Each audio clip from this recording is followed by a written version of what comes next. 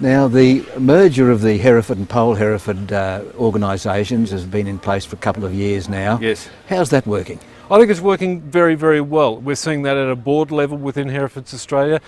We have got, a mix of both the previous organisations on the board, but at a board level, the board's working incredibly well. There is no discussion really or demarcation about the pole versus the horn, and we're seeing that even amongst our breeders here. There is a lot of breeders, as we're aware now, who have both the pole and the horn variety. So that merger, I think, has worked very well. We need to continue to work on that. But culturally, I think we've come a long way. We've had Craig Huffines, your counterpart in America, here in Australia, telling us about some wonderful things that are happening for the breed in America. How can they be adapted here?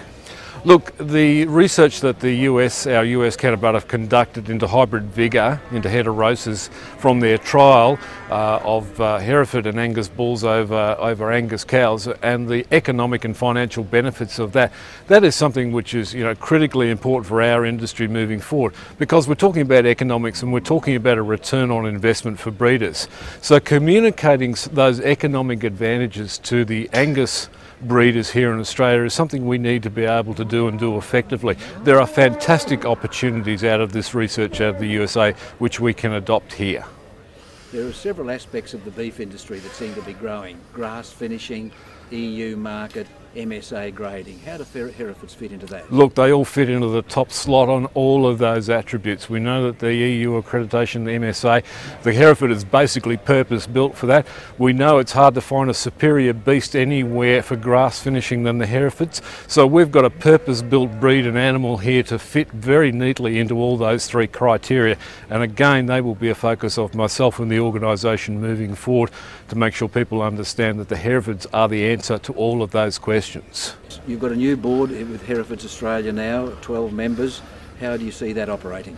Look, from my very initial exposure to the 6 new members of the board and knowing the 6 existing members, we've got a very strong board going forward. We've got an excellent mix of skills and experience and background, but most importantly, I know that we've got 12 people on that board who are all very committed 100% to the future of this breed.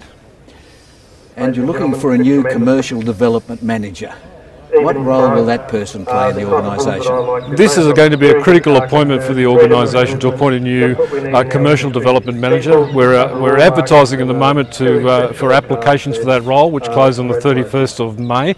That person is going to have an enormous role and enormous responsibility. I know that right up front.